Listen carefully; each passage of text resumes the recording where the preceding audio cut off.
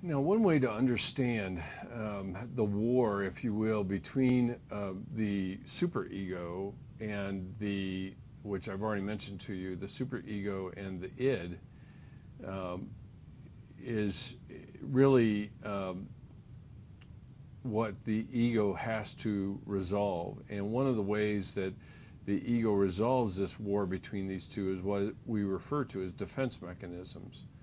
The primary one that comes with defense mechanisms and is really basic to all of them is repression, which you might find familiar.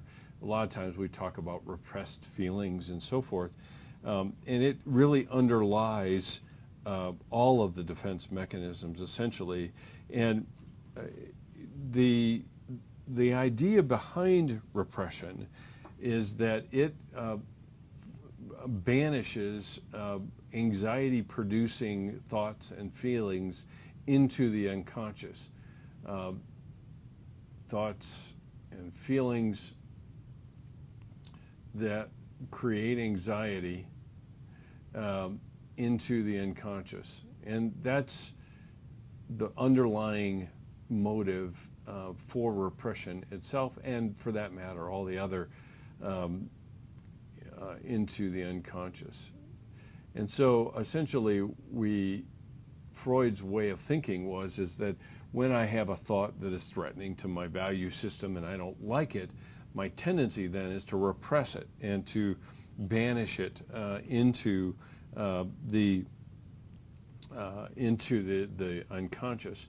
What you see with this little guy here is also a concept that Freud talks about, which is regression. We are confronted with an overwhelming amount of anxiety or feelings or thoughts, memories, situations. What happens with regression is it's a retreat basically to earlier stages of development.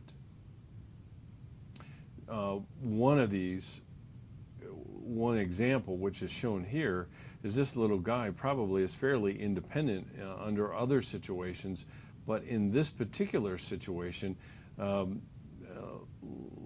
me put this in levels of development. Under this particular situation, he begins to become quite clingy and regressed. He goes to an earlier level of development, essentially, and that's what regression is.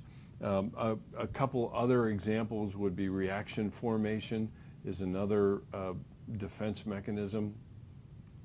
And reaction formation by its nature means taking unacceptable impulses and making them to look opposite than what they are. So a new mom who's given birth to a little one, and the little one cries incessantly and she can't seem to comfort it, she feels hate.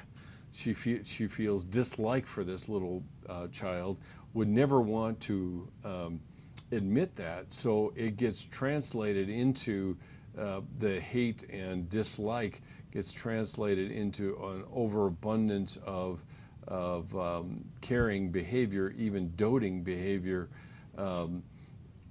of loving behavior. Is that bad? Well, no, not necessarily, depending how long it tends to continue on after that. But the key here is taking one emotion that we find unacceptable and turning it into its opposite. Another one is projection. I feel strongly about someone else, and I therefore think that they feel the same way about me. So I project feelings onto threatening impulses and feelings onto others. Another one, rationalization. We engage in this one a lot. Freud was right on the money with this one in terms of what I've seen and what I've seen even in myself. It offers a self-justifying explanation. Self-justifying explanation for inappropriate behavior. So, for example, somebody does something or says something, and I slug them in the arm and with a great deal of self-justification, say, I didn't have. If you hadn't said what you said, I wouldn't have had to hit you. Well, that's a rationalization. I don't have to hit somebody, regardless of what they say. Another one, displacement, is another defense mechanism, which means diverting impulses into more acceptable ones. Sometimes you see people that are really angry and become really good boxers over the summer. You saw that with kids that were on the streets and channeled their angry energy into boxing. This would be a good example of displacement. Another one which people don't often talk about is humor. Actually, humor is a healthy defense mechanism. Is making light of something I can't control. I'll just put DM here to shorten it. Defense mech.